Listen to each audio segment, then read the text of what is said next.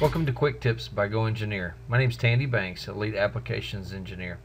Today I'm going to spend a little bit of time in the assembly environment showing you how to use in-context relations to create coping cuts around structure members, and specifically here being able to do coping around piping so that we can build a lateral like I've shown you here. So I've got a couple of parts in here. I've got a branch and a run, and I've got those mated to a sketch that I'm able to be able to make adjustments and changes to, so it makes it really flexible for me to be able to set this up for multiple laterals, multiple design scenarios that I've got. And so what I want to do is I want to create a cut in this branch that's represented based off of this run. So I'm just going to use edit part functionality, and I'll come in here and create a new cut using the face of this run, and I'll create a circle around, concentric to this run down here. And then I'm going to use a dimension to fully define this and allow me to be able to, maybe I want to run this dead on, maybe I want to be able to create 30 thousandths over, so having dimension there allows me that flexibility. I'm going to use the through all end condition to be able to cut all the way through this branch that we've got, and you can see how that quickly cuts that back. Well, the secret that I'm using here is I've got sheet metal functionality built into each of these parts, so that way as I make this cut and I get this normal to functionality from sheet metal, I get a nice full penetration connection that the fabricators really love in order to be able to create these laterals.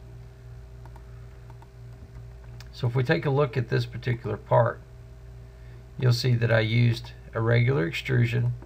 Now the profile that I used to create this extrusion I got from my toolbox, structural steel, and all the library of different structure members that we've got within our toolbox area. I was able to pick up my pipe shape, didn't have to remember IDs and ODs for a 3-inch Schedule 40 pipe, extruded that a length, and then I created a pie shape cut down here at the bottom.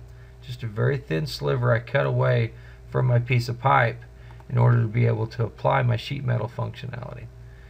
Inside sheet metal, I used the insert bends function, and I selected one of the linear edges created by that pie cut.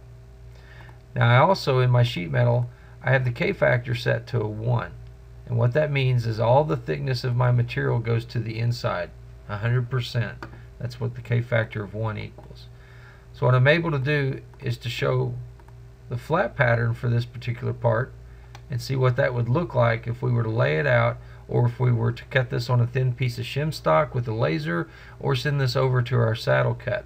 And I want to verify that 10.98 inches is the length of my flat, and whenever I look at that in the rolled up version, I can use my measure tool and confirm 10.98 inches is exactly what I need. So just a little bit of verification to make sure that my circumference and my K factor match. By having that sketch set up in here, I could dial this into 60 degrees or to 30, anywhere in between, whatever's needed for my particular design scenario. And I know that I've got the coped cuts as well as the flat wraps to go along with each one of those. Thank you for watching Quick Tips by GoEngineer. My name is Tandy Banks.